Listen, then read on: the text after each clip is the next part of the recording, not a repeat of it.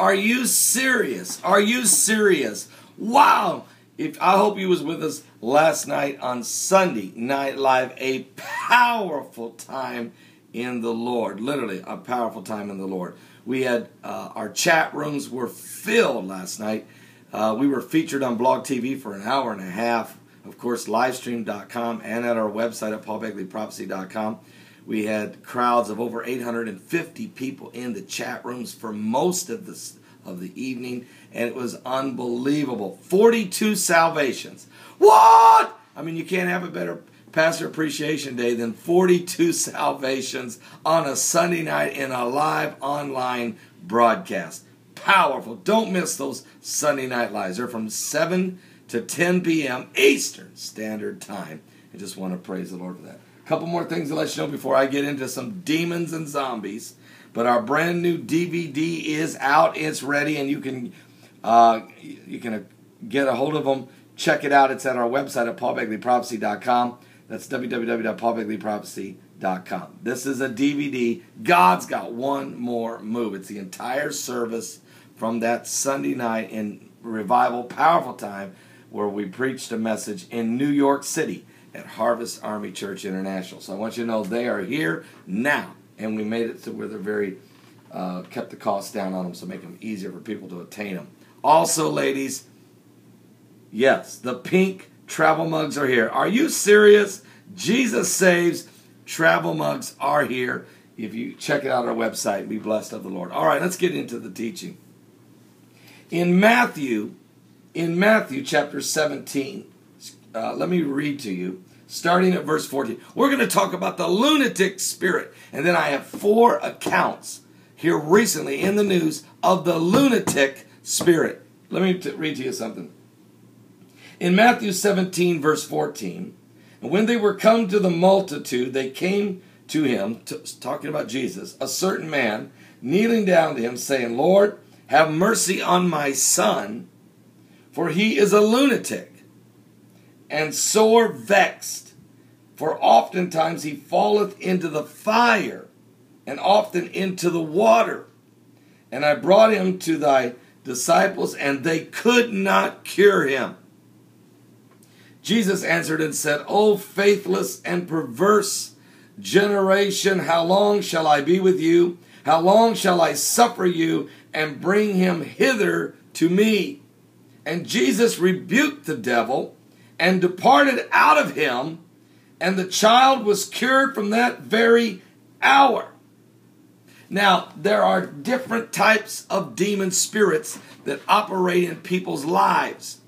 The zombie apocalypse has been going on now for about 6 months. It's not a new demon. It's actually an ancient demon that lived in the demoniac of Gadara, the man who stripped himself naked and roamed among the dead, among the tombs. Superhuman strength. They couldn't contain him. He could break chains, and they couldn't bind him.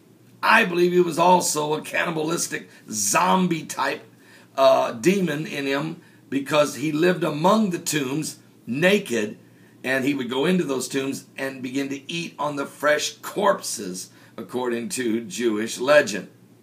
It does make sense, because what we have going on today with the zombie apocalypse is people stripping down naked and running up violently and biting and tearing people's faces off and biting and eating on people while naked with superhuman strength, and have to either be shot and killed or tasered several times and restrained by large amounts of people to bring them into, to subdue them. Now, Nick and Deesh have sent me 4 articles. Let me read the first one.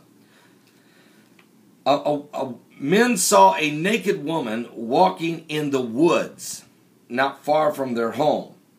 In Hernando County Sheriff's Office told us that a woman, age 42, her name was Igna Marie Swanson. She was age 42, and she was walking around naked. And there was 2 men saw her and actually took a picture of her with their cell phone just to prove that they weren't lying. And now they finally found this woman, And it says that later this woman walked into a house. First of all, she's walking along the side of the road. The man pulled up to her and said, they pulled up next to her and said, looked at her and said, "Are you all right?" She responded, "Yeah, but I'm a little confused." She was naked, walking along the side of the road.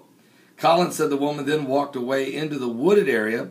They snapped photos of her. They said they took the pictures because they figured no one would believe them, and this would be evidence. A short time later, while the men were looking at a home, they said the woman walked inside naked with a cross in her hands, and she held up the cross, made a circle, and began to chant, "Antichrist, Antichrist, this meeting is over."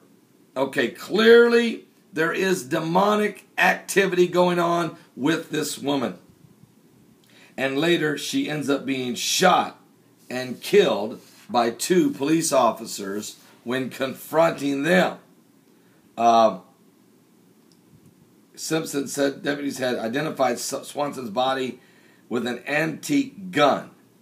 She had approached these officers with a gun. She was still naked, and they shot and killed her. There's definitely demon possession was going on there. But that wasn't the only case. In Florida, there's an inmate that's been found fit to be executed despite his history of mental illness. A Florida judge has ruled that the diagnosed paranoid schizophrenic who believes he is the, quote, Prince of God, and is convinced that he will resurrect to sit for eternity at God's right hand, is sane and can be put to death. Well, he says he generally believes he is the Prince of God. Again, demon activity. Is the man got schizophrenia? He probably does.